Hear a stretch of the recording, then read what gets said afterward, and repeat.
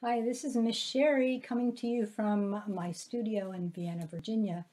Today I'm going to show you a few tricks to painting really nice rocks that will weather out really well outside and they'll last for years. You're going to first have to put gesso, which is a primer, on your rocks. I have a few here you can see that I've done.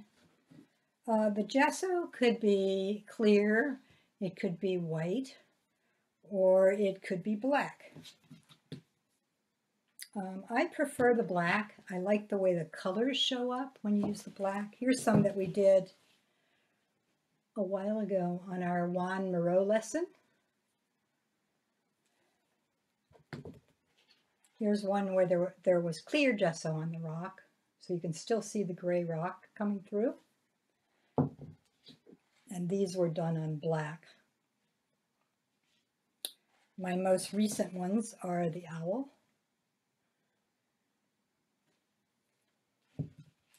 and the hedgehog. Hedgehog even has little feet underneath there. So you look at the rock and see what it reminds you of. In order to gesso the rock, it's got to be clean, so wash and dry your rocks.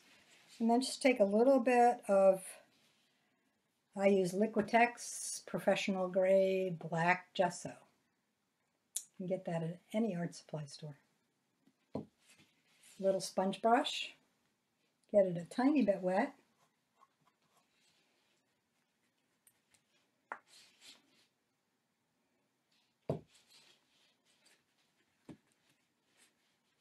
I love these sponge brushes because they make cleanup very easy, and they get into all those little nooks and crannies on your rock.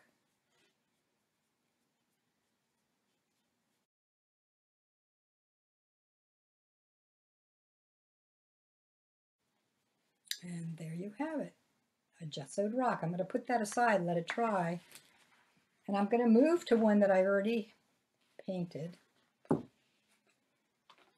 Now, before I came down to my studio, I went to the internet because I wanted to paint a sloth on my rock. So I wasn't quite sure what that sloth might look like. So I went to the internet and I gathered some photos and I printed them to bring down here to the studio.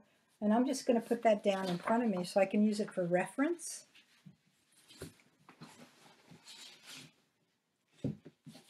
And after your rock is dry, you can just take a piece of plain old chalk and draw some of the shapes that you want to use in your drawing. So there it is. And now I'm going to bring my paints over here. This is a Sta-Wet palette. And what I like about this is that I can work on this rock painting maybe a couple days. I'll work on it until I'm finished because I want to go very slowly on it. So in this palette, there's a wet sponge underneath. So I've wet that with water, and then there's a piece of special palette paper that the water gets absorbed by. And so the water comes through this and keeps your paints moist. And it has a cover, which I have in the other side of the room. But when I'm done, I will cover all of this, and it will stay wet for several days, sometimes even a week.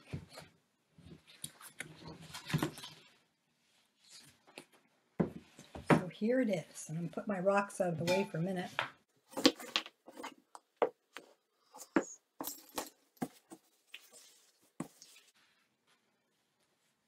And I have my rock. I think I'm going to move everything over here and change the camera angle.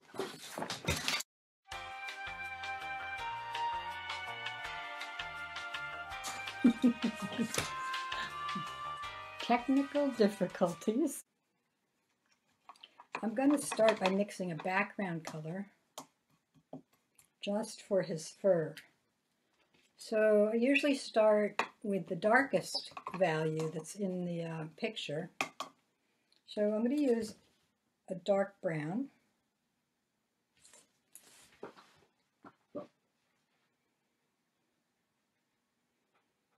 Maybe I'll lighten it up a little bit with this ochre color, yellow ochre and burnt umber. Gives me a nice dark color. And I'm going to just go over him in some of the dark places.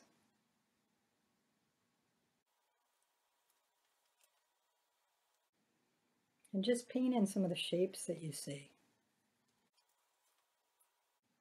The sloth likes to just hang out there all day, and he moves very, very slowly.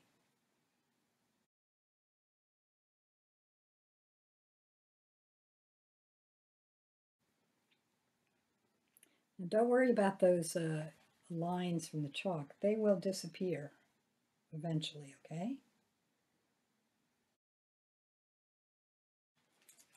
I'm going to add a little white to that color we just mixed.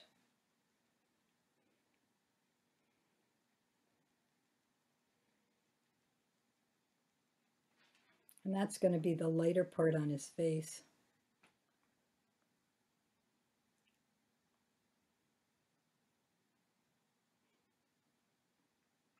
Don't worry if you paint over your lines. You can find them again later.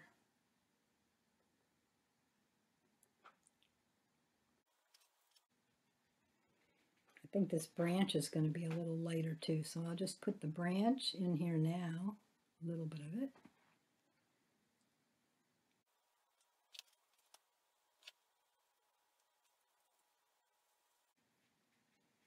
And I'm taking that color and I'm mixing it in with the darker brown again to get another color of brown. And I'm just going to start putting a few of his hairs in.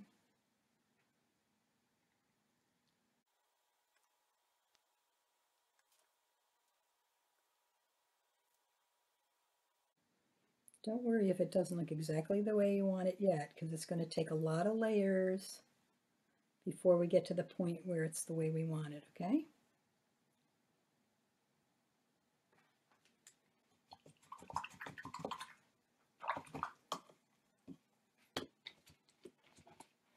I'm using a smaller brush now to put his claws in. He has to have very long claws, and they're light tan, and they're going to go up here and grab onto that branch. He's got, like I said, he's got very long ones that wrap around here, so you can make them kind of curvy.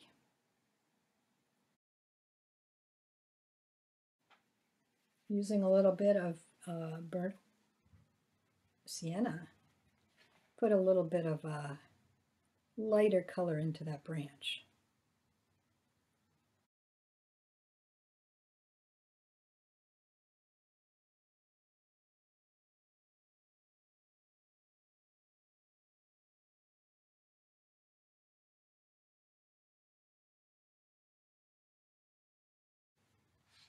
Okay, now we need to use some different values in here to make the fur start showing up. So we've got dark, medium.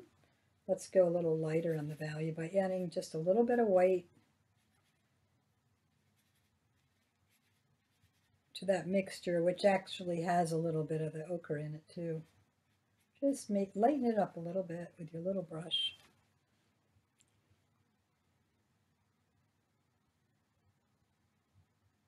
And that brush is probably a little thicker than I want it.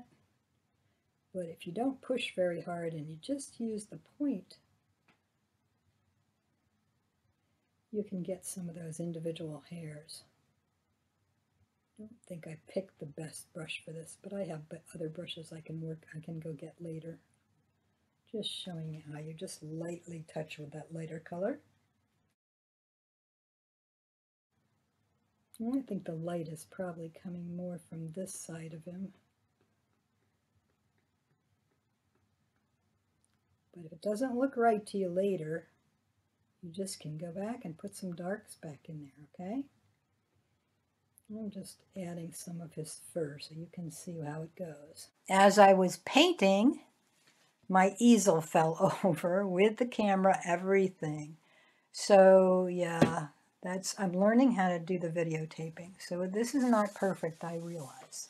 I started with just bigger brush strokes in the darkest color in the back. So let's just do it on this one. And also we'll do two at once so you can see what I'm doing. You know, always get your brushes wet. The darkest color I have is called burnt umber. And I'm going to take a little bit of burnt umber. And I also have a color called burnt sienna. And I'm going to just take a little bit of that and I'm going to mix the two together. So it's a dark color, but it has a little more red in it. And then I'm just going to fill in the areas that I want to be dark. And try to just use a brush stroke to do it. Okay, you can come back later and correct this, but fill up your brush by going dabbing, dabbing, dabbing, and making it into a nice shape on your brush. So you have a lot of paint on here. So you just go right on top of that line, but don't worry, if you miss the line, then you're going to go back, and when it's dry, all you have to do is wipe it off with water. Okay? So I'm making the darkest places on him first.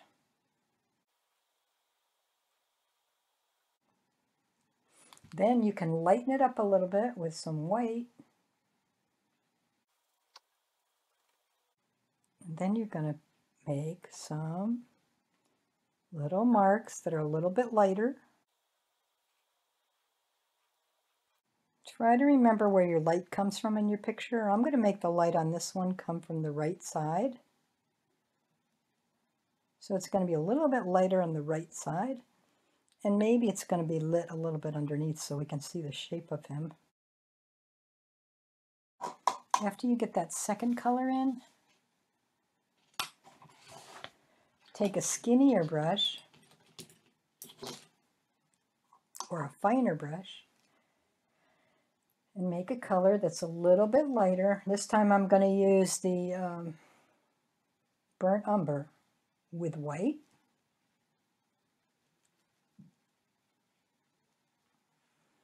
And on the side where I think the light shines, I'm going to just make a little fur marks here with this little brush.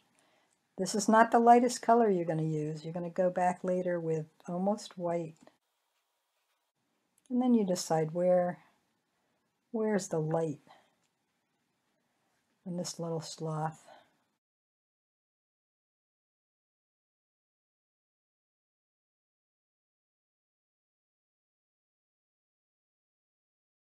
You know, the sloth teaches us a lot about patience.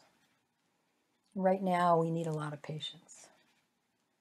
We've been home a lot. We have to think of things to do. We have to wait for things. We can't go where we wanted to go before. Now, the sloth moves very, very slowly. And that's why I think he's a good example for us.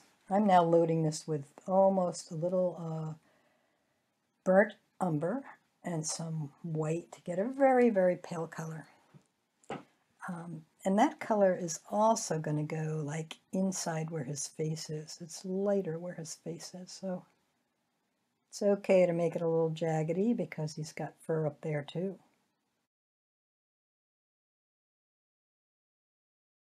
I don't like where I drew that eye, so I'm just going to draw another one right here. And you see how you can just go right over the chalk and it just disappears.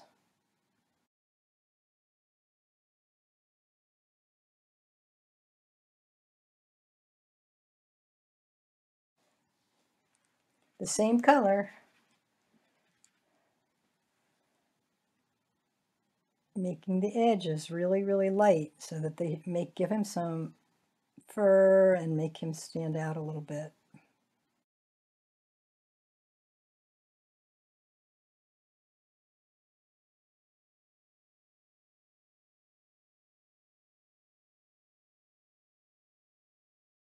And I'm going to put a little white down here just to give him some shape.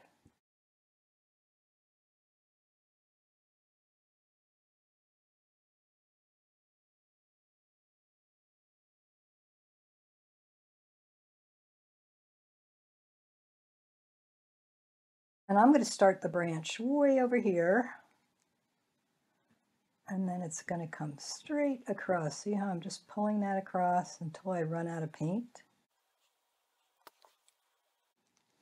And the underside of it is going to be a little bit darker. So I put a little more of the burnt umber in there. Just a little more because the burnt umber is darker.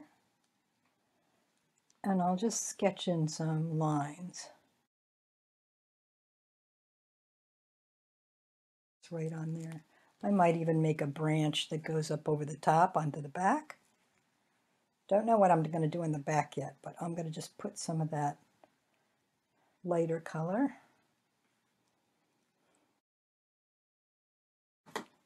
Now on the top of that branch, while it's still wet, I'm going to put a very light brown color. So I want to see the texture on this, so I'm just going to put some little texture at the top. Kind of pull it straight. If you want to, you can use the back of your paintbrush and draw some little lines into it. That gives it a little more texture. And I'm going to take the really skinny fine brush, and I'm going to make his claws wrap around that branch because he's got very, very long claws. And I want them almost white. A little bit of the burnt umber in it with a little bit of white. And they're going to curve over that branch.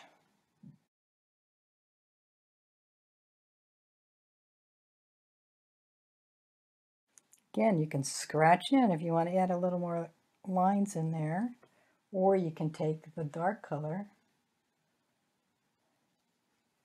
and put the dark color where there's a shadow between these claws that he has.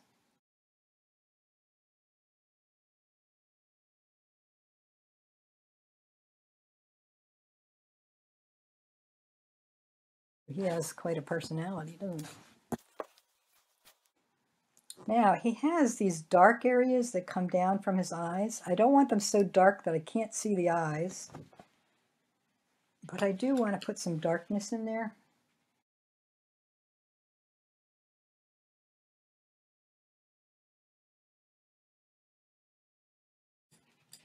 Now with my little brush, I'm going to make the eyes really dark. In fact, I'm going to use Mars Black. And this is all up to you, but I just think I want little beady eyes on there. And I don't really want to see any of the white around them, I don't think, at this point. So I'm just going to put, with my tiniest brush, I'm just going to make a little black area.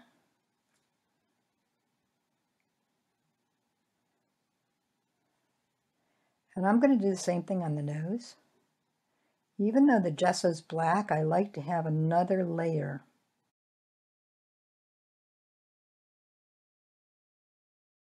I'm going to let that dry a little bit. And I'm going to add some more fur.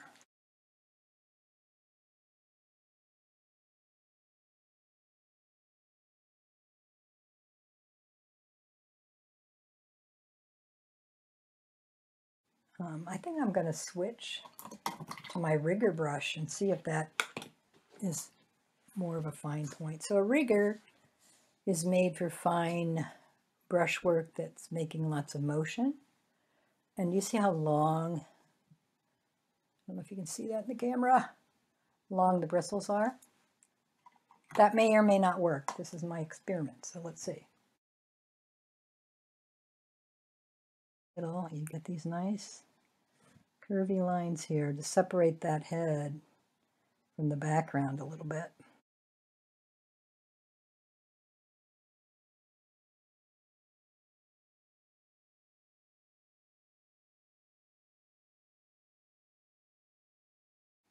And up here on top, I'm going to put his claws just coming over from the other leg. Just a little bit. If you have trouble with a brush like I just did, you can let it dry and then paint over it, or you can take a little Kleenex, maybe a little water, just wipe it away.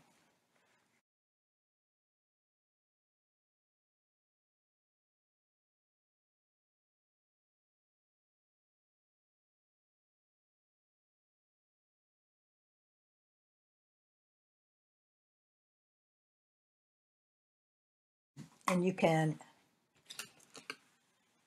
make those branches go anywhere you want.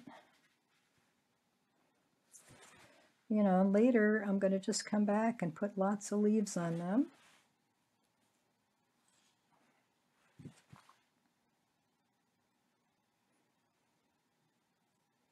I don't have the leaf color out because I thought I'd just show you how to do the branch and the sloth. So right now I'm just going to finish the sloth, and you can just work on your own from this point. I'm putting a little more dark on the bottom of this one.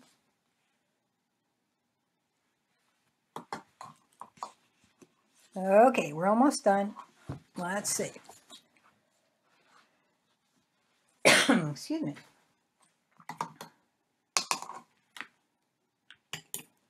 So one little trick you can sometimes do with the white, you know how I always tell you to put a little bit of shininess in the eyes because that makes them come alive. Let's see if I can do it with the camera on it. There we are.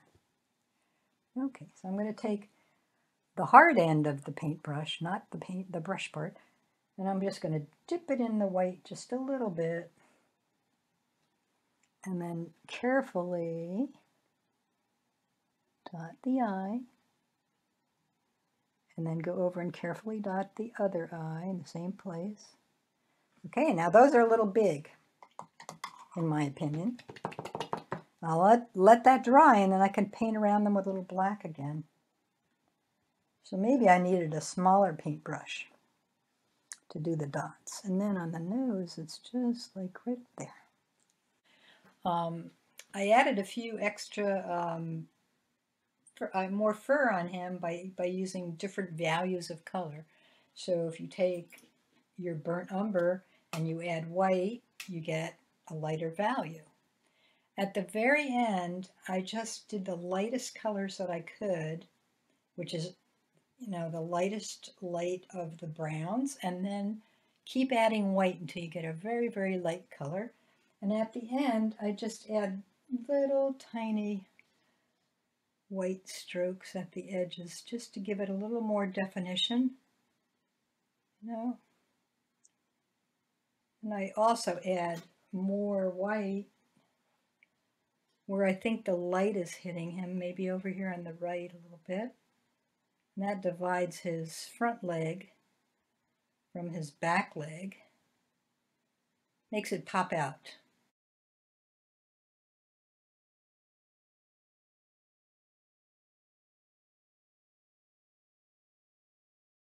As soon as this gets dry, which should be just a minute, it doesn't take that long for acrylic paint to dry, I'm going to paint some leaves and branches around the back side, and maybe I'll make up some flowers to add there too.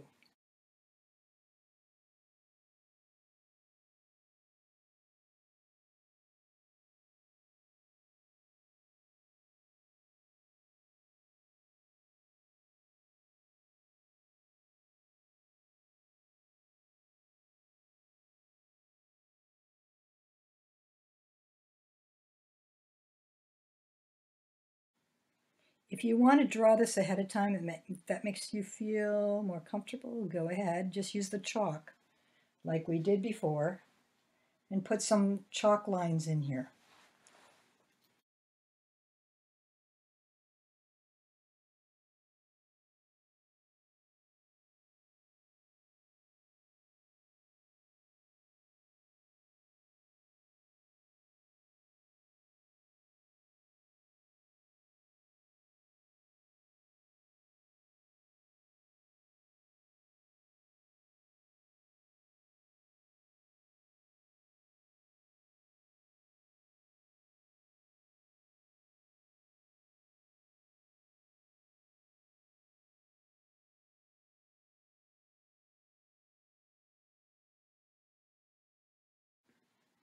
I want to have a different value in that green, so I'm going to go back and I'm going to put some, maybe a little bit of yellow in it and a little bit of white.